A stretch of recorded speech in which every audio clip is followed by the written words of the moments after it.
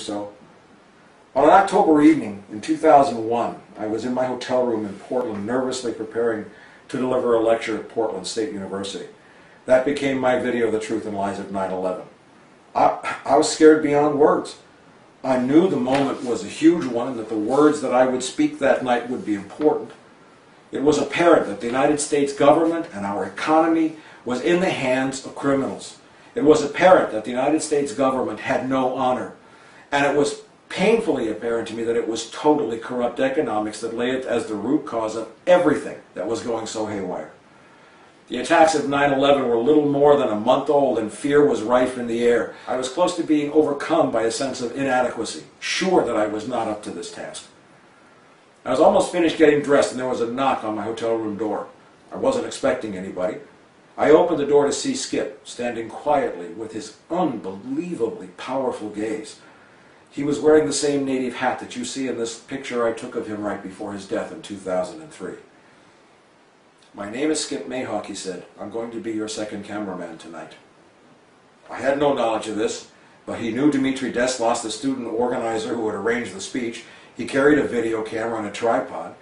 Yet there was this power about him that I can remember to this day. It compelled me to trust and, above all, to listen.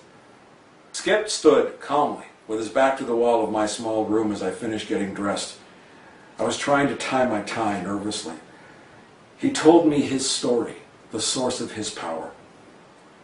Skip Mayhawk had served with the U.S. Army's 101st Airborne Division in Vietnam in 1968 in a place called the Oshawa Valley, where some of the bloodiest and most remembered battles of the war had taken place. Matter-of-factly, as though he was thinking out loud, Skip told me that he had been awarded the U.S. Congressional Medal of Honor for his actions in the Oshawa. And then he said that he had refused to accept the decoration because he was fighting in an unjust war. I let that sink in. There was not the slightest doubt or hesitation anywhere in his voice. It was calm, matter of fact. His refusal to accept the decoration was something a real warrior just could not and would not do, because what every real warrior seeks is an honorable fight in an honorable war, and to fight bravely in that fight. Then Skip told me that he had also fought beside Russell Means against the FBI and the U.S. government at a place called Wounded Knee in 1973. That, he said, was an honorable war, and indeed it was. I was taken aback by the great honor that Skip was paying me just minutes before I was to go on stage and fight my own little battle, a battle which continues to this day. I needed to learn from him. I had so many questions. His presence and his words began to calm me, and I kept looking at my watch. I was taking the stage in just a little over an hour. After some thought, I asked Skip, why is it that we can hate war so much and yet love the warriors? He did not hesitate. He said there was a time when war was about bravery. There was a time when war was about honor. In that moment, I understood why almost every true warrior I had ever met, and all those I have met since that day, carries with them in their spiritual and emotional rucksacks a great and deep sorrow. They have all behaved with honor in the face of death, but most of them have never been given an honorable or just war in which to fight. Skip's photo hangs, along with a dream catcher he made for me, above my bed. In 2010, a former member of SEAL Team 6 stood in my bedroom in Culver City as I pointed to Skip's picture and told the story. The SEAL cried openly, revealing his pain and the pain shared by tens of thousands of Shamar Thomases and SEAL Team members and Green Berets and soldiers and sailors and Marine Corps and airmen who have devoted their lives to being honorable warriors without once being offered the chance to fight in a just war. And what all of them carry in their hearts is the sadness at all the dishonorable, cowardly, and brutal atrocities that occurred in those wars that they served in. There is no difference between the soldiers, the sailors, the Marines, and the police department in this regard. What every good cop wants is an honest fight. But this ain't it.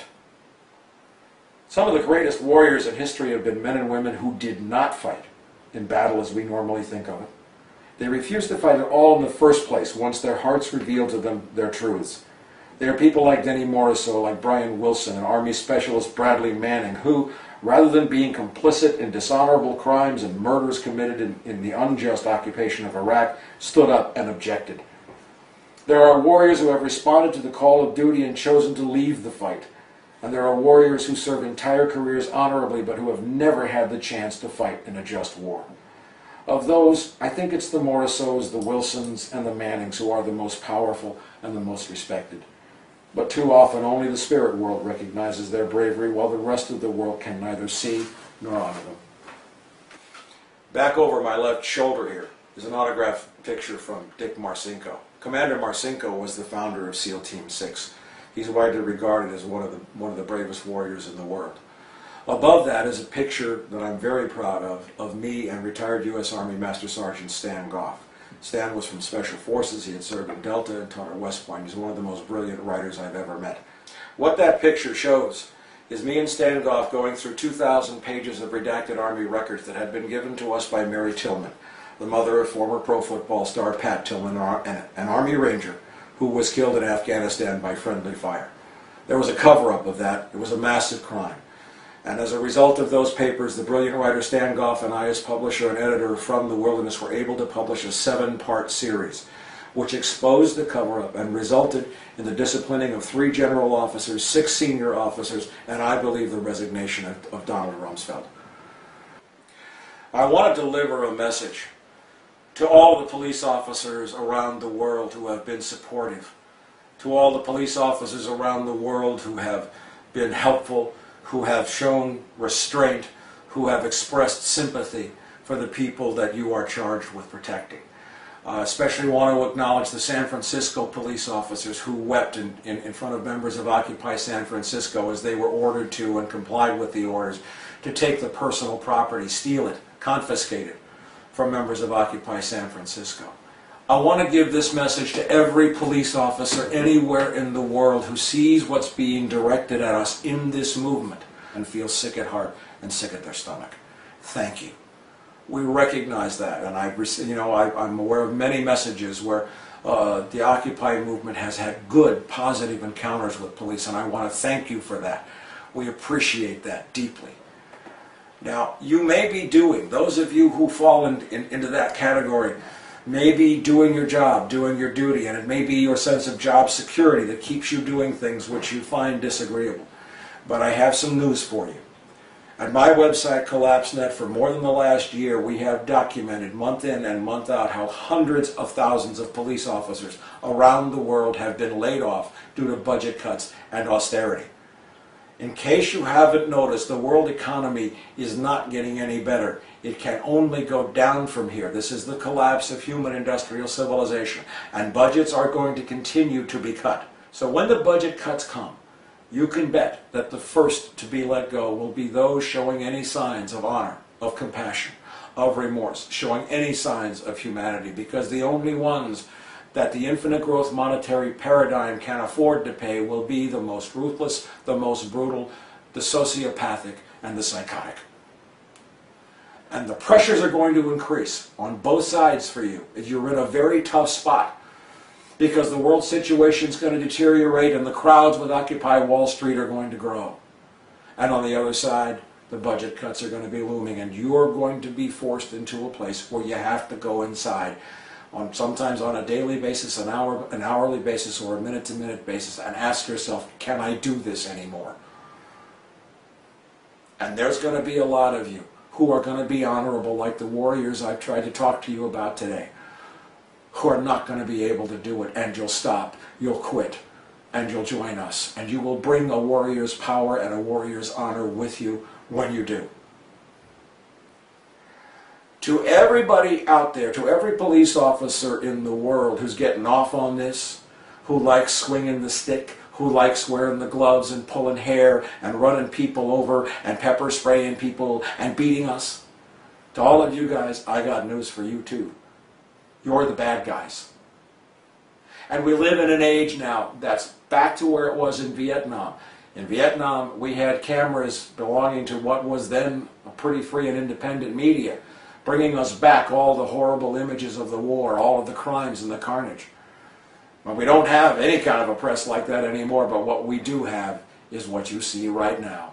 We have cameras everywhere, we have eyes everywhere, and we have means everywhere to capture and to communicate and to put up in front of the whole world every time one of you, without honor, nakedly brutalizes and attacks an unarmed civilian exercising the right to freedom of speech and freedom of assembly. So let me close this message by repeating the words of Sergeant Shamar Thomas.